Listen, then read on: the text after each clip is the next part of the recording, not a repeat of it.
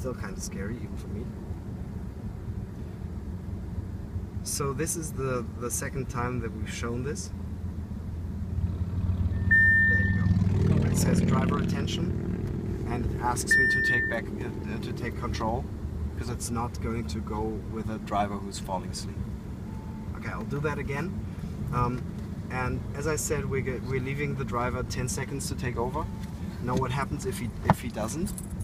So we have a driver that we've asked to take over. We've never seen one who took longer than 10 seconds, but he doesn't for some reason. So we need to hand over control of the driving task, and the guy's not taking it. Yeah.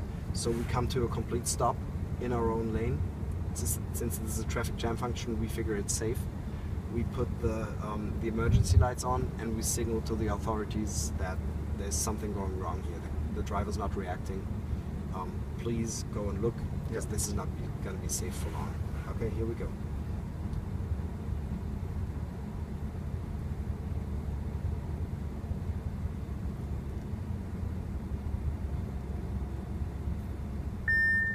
There you go. It says driver attention. It's giving me 5 seconds, and then it's getting urgent about it, giving me another 5 seconds.